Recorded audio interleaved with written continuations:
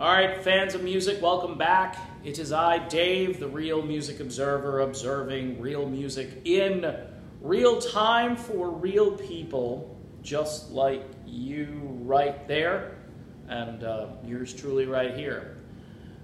Guitar player DaWayne Bailey was completely left out of the Chicago documentary, and it's always irked me.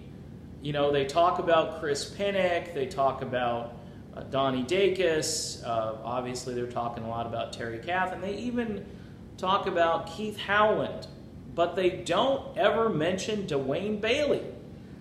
Here's a guy who played in Bob Seger's Silver Bullet Band and was a hired gun probably for a while before that.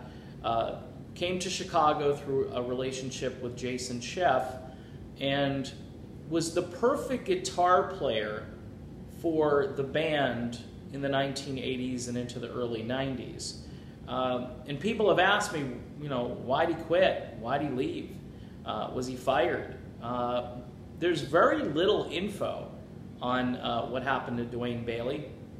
Closest I can get to anything substantive is when the Stone of Sisyphus album was shelved by a very angry Warner Brothers who wanted them to basically go back in the studio and write some ballads. And by the way, what's my opinion of this album? It wasn't really worth the wait. I'll just be, you know, here's why. You've got Robert Lamb doing a rap song on there.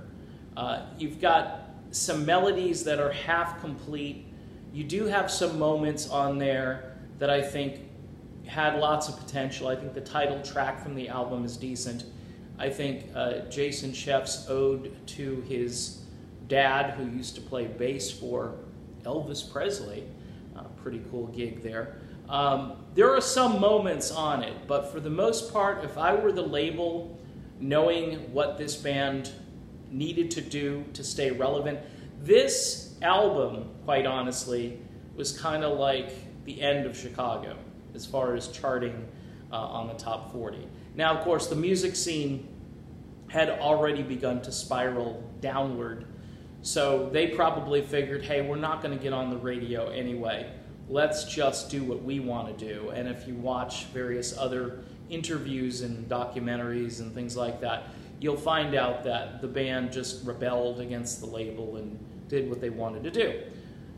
In that whole process, DaWayne Bailey played a huge role in arranging and writing and doing things on that album. And when that album was shelved, I think his reaction was, well, that's it for me, I'm done.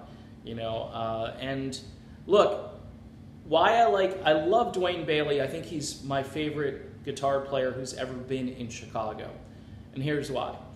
He just electrified audiences. I think there was a video, I think it's still up on YouTube, where Chicago goes to like Budokan or somewhere like that over in Asia. And it's a fantastic live show. Jason Scheff and Bill Champlin are killing it at the time. And DaWayne Bailey on guitar solos is just, he's the most intense guy they've had since Terry Kath. He's different, which I like, because rather than being compared to Kath, DaWayne Bailey more or less became this sort of 80s, almost hard rock, heavy metal guitar hero who's in Chicago, who's just putting on a pyrotechnics display with his guitar work. I love watching footage with DaWayne and Bill and Jason in the band. You know, Chicago purists are obviously thinking to themselves, these guys aren't really Chicago and so forth, but for fans of the 80s band, and you know, they were still playing all the Chicago 16 and 17 material, and when they would go back and do something from the 70s, I mean, Bailey put his stamp on those songs and really brought them to a different place. So it's just kind of curious. They do this documentary, and pretty much everybody is in this documentary. They don't leave, you know, maybe they leave some of the percussionists out and so forth, but they didn't talk about Bailey coming on board. They didn't talk about why he left. They didn't mention anything about how great he was on guitar. You know, they documented Tris and Bowden and the whole Danny Seraphin thing, but nothing on DaWayne Bailey, which I think is a huge mistake. He needs to be recognized because he's my second favorite guitar player ever in Chicago. Apologies to Keith Howland. I think Keith has done a terrific job of holding down the fort. But if you were to rate him by my standards, it would be Kath, Bailey, Howland, Pinnock, and Dacus probably would be last. Although I think Donnie Dacus gets kind of a bad rap. He had a completely different, much breezier style, and the band was writing material that was like that. And you really didn't get the full Donnie Dacus. And I think, you know, his work ethic apparently had some issues according to the documentary, but I'd love somebody else to do another documentary. Maybe Danny Seraphin can put one together, because I'd like to hear the other side of this. This was produced by like the cousin or nephew of Lou Pardini, and it had kind of like this inside baseball thing going on where, you know, Bill Champlin thought he was the greatest, and so Jimmy Panko's like, bye, you know, yeah, I guess they did fire him, apparently. That's not how it was thrown out there when it happened.